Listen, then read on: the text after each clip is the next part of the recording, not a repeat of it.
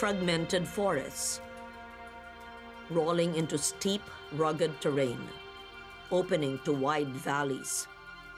A drainage basin that pumps life-giving water to a bustling metropolis. This is a central Cebu protected landscape.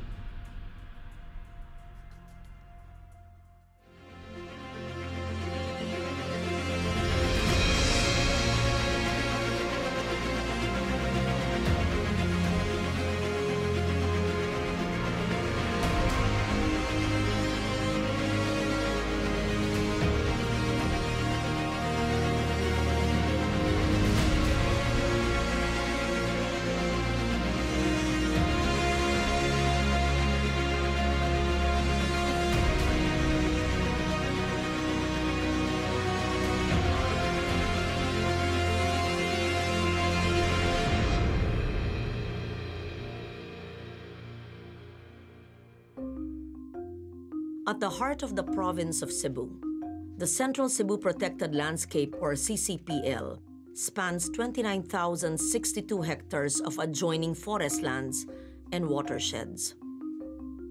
Established as a protected landscape on June 7, 2007, by virtue of Republic Act 9486, CCPL is a consolidation of the Buhisan Watershed Forest Reserve, Mananga Watershed Forest Reserve, Kotkot-Lusaran Watershed Forest Reserve, Sudlon National Park, and Central Cebu National Park. Its steep, long, narrow mountains and short rivers supply fresh water to Metro Cebu, home to more than 1 million Filipinos. It's the best place and the only place where you could harness the rain and feed Cebu with water. Rivers, the watersheds are there, and not only the land, it's just the right geography, right kind of soil to catch the water, put it into our depository, the underground, and then water the entire Metro Cebu. And that's the very reason. That's why Cebu is very, very progressive, because it has water. Aside from being a major source of fresh water, Central Cebu Protected Landscape is a crucial habitat for 144 endemic plants and approximately 188 species of birds, reptiles, and mammals. CCPL is also rich in biodiversity. It is identified as a key biodiversity area number 149. It is also an important bird area number 68 and a conservation priority area number 102. With this, we can look CCPL as rich in biodiversity. The flora found in CCPL, in our latest biodiversity monitoring system, we found out about 150 woody tree species. Of that, 9 dipterocarp species. One of the unique species found therein is the Cebu cinnamon, or Cinnamomon cebuensis. We have also identified about 151 fern species. We did have dipterocarps at one time. We found 7 species when we did our survey here. We know there was almasiga, which was very widespread in the upper elevations at one time. However, most of that was cut out because it's the prime wood that's used for the facing on the guitar. It's the sounding board. So it was taken out many, many years ago, but there are remnant trees that are left there. Sa flora natin, marami dito kasi mayroon pa kaming cinnamon tree ngayon. Dito sa atin may mother tree pa tayo sa Barangay Gaas, 2 mother tree na kinuna namin ng mga wildlings. Aside from that, we have also that red lawaan, we have this apitong, and then the magkuno, the very hardwood. And then aside from that, we have the tanggili. On fauna, again, on the biodiversity monitoring system, we found out that about 64 bird species was identified. Actually, during our last assessment, in Tabunan Forest alone, we have 93 species. We have 13 bird species also identified. This is the streak-breasted bulbul and the black siama. Aside from the avian species, we have also identified a species of amphibian, arachnids, and other species in the area.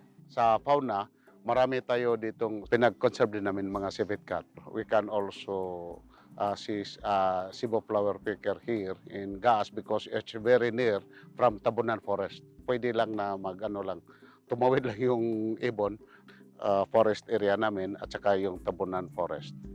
Ang mga ibon itong nakikita sa amin ay yung white fantail, coppersmith, ammonia, sparrow, brown-eared dove, mangrove caterpillar, Philippine bulbul, white-eyed kingfisher, tawny grassbird, Asian glucy, olive-back sunbird, swiftlets.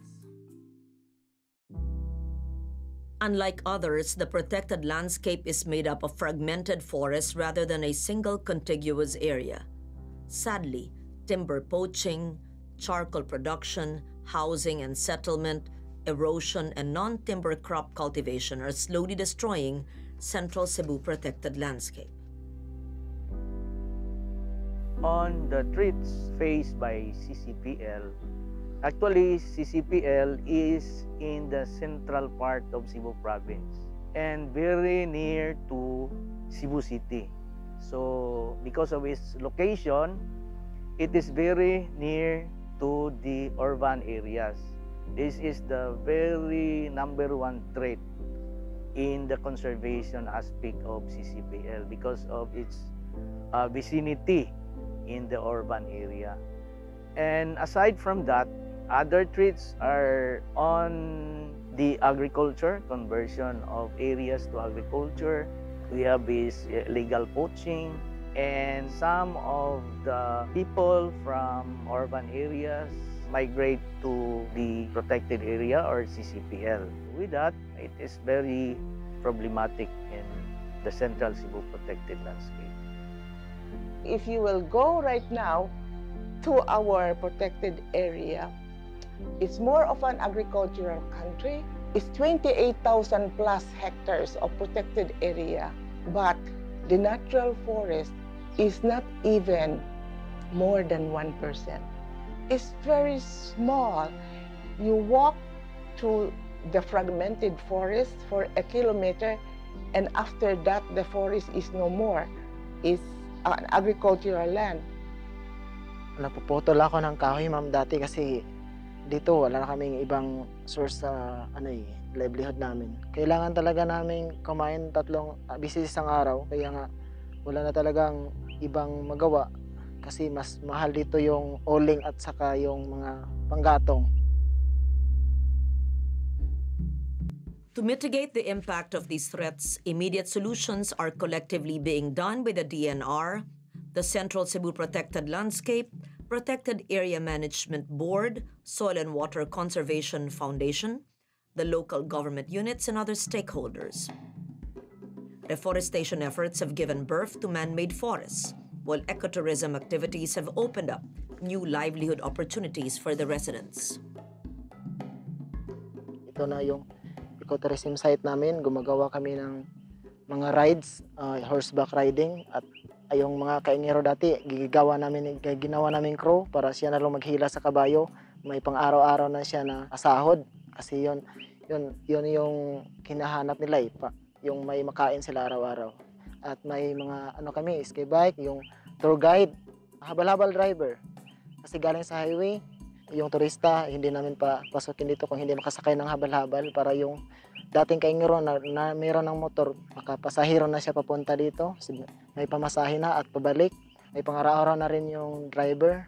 At gumagawa kami ng mga abaka fiber. Ina-organisa namin yung mga tao dito na dati rin kaingero na magtatanim na lang ng abaka kasi maraming market sa abaka. At yung mga taga-extract, may araw-araw na rin silang makakain kasi may income na. One of our important conservation efforts is more on the awareness of stakeholders and communities within Central Cebu Protected Landscape. We have billboards and other signages which inform people of the importance of the Central Cebu Protected Landscape. Aside from that, we have this Dalaw Toro, which we immerse ourselves in the school so that children or pupils in high school and elementary will also learn from the conservation effort of CCPL. Aside from that, the National Greening Program is also implemented in the Central Cebu Protected Landscape. Also, we have these Lawin patrollers which constantly patrol areas within Central Cebu Protected Landscape. Kailangan talaga yung IEC. Paliwanag natin sa mga tao kung ano talaga ang purpose natin, bakit tayo nagkaroon ng replanting activities, tapos naintindihan nila na this is for the good of the future generation. So that's why nagtulong-tulungan na yung community. Sila na mismo humingi ng mga seedlings, tapos sila na mismo yung nagtanim talaga. From their initiative na nagkaroon ng tree planting activities so that sila talaga. Key players in the conservation and management of the Central Cebu Protected Landscape aim for sustainability by instituting policies, deputizing park wardens, and securing adequate funds. They are clearly investing on the protection of the environment for the future generations of Cebu.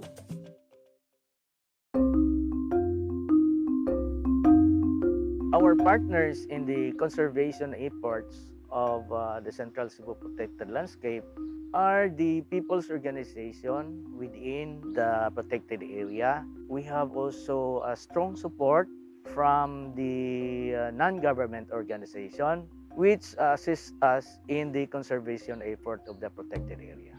And also other government agencies like the Mines and Geoscience Bureau also appropriate areas in CCPL wherein mining companies develop areas or rehabilitate areas so that this will be transformed back into a forest.